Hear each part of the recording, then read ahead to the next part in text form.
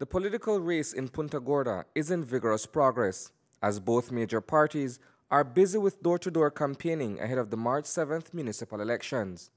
The composition of the present town council is all red, and the opposing slate, led by former Mayor Carlos Galvez, is seeking to return the People's United Party to office for the next 3 years. Penny is a battleground unlike any other in terms of its unpredictability. The people have been very receptive. The response have been positive. You've been, people welcome you into their doors, and you've been hearing, yes, Mr. Galvez, yes, Carlos, yes, Wobia, we need you back. A lot of things have gone wrong.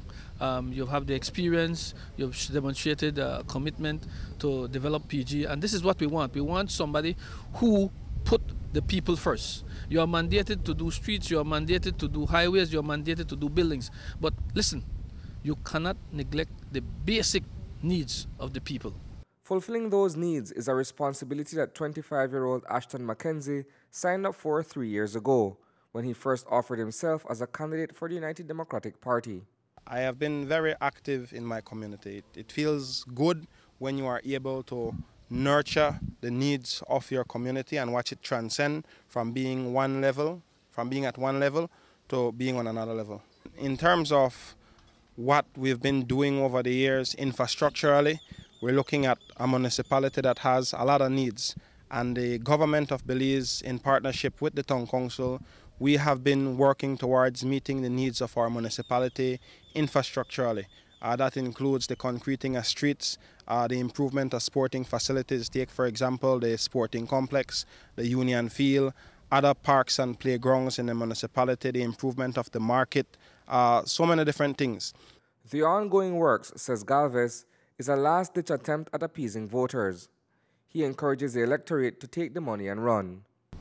What has been happening is that traditionally, the United Democratic Party have the concept of just pouring down this money on the 99th minute. Right now they are doing some grading of streets. And you could see it's only around election time this happened. Then come election day, of course, it's based on money. So we are telling people, the voters, simply, this money belongs to you. Take their money and vote them out. Joining the U.D.P. slate for the first time is Cindy Bochub. She is the vice principal at the St. Peter Claver School. Her venture into electoral politics is to be able to serve the needs of the Punta Gorda's youth population. I want to see my community provide more for our youths. Our young people are crying out for help, and I'm passionate about that because I'm a teacher, and I know the needs of our young people, and I would really like to see them wanting more and doing more, having more interesting things to do, learning more, and having a community that takes care of their needs. Former two-term Mayor Anthony Westby, who rose to power in the town council on a previous P.U.P. slate, is demanding accountability from the next administration, aside from better streets. First of all, I would like to see better street conditions, for one. I would like to see better accountability of our taxpayers, how it's been spent. Personally, I think that our taxpayers who are paying taxes, these money are being abused. Secondly, I would like to see town hall meetings at least every 3 months, whereby the people can question those in authority as to how their finances is being spent, and if there is any discrepancies, they can bring it up at the town hall meetings at the same time. So why should voters come out on March 7th to cast a ballot in favor of either of the two mass party candidates? We'll let them tell it.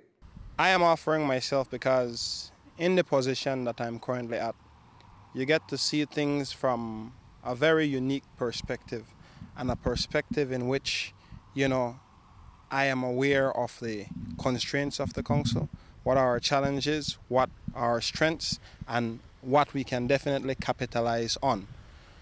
In terms of voters giving myself their support to be the mayor and my colleagues forming the next town council, why should they give me the support? One, my opponent has had multiple opportunities to be at the helm in terms of being the leader of our municipality, and did not make much of it. You will see that the experience the commitment and the dedication I have for this Punta Gorda town and the love for the people, I would humbly ask that you vote for the entire team, but be it, if the voters decide otherwise, then that's their choice. That's their democratic right. I can't go against the will of the people. Reporting for News 5, I am Isani Cayetano.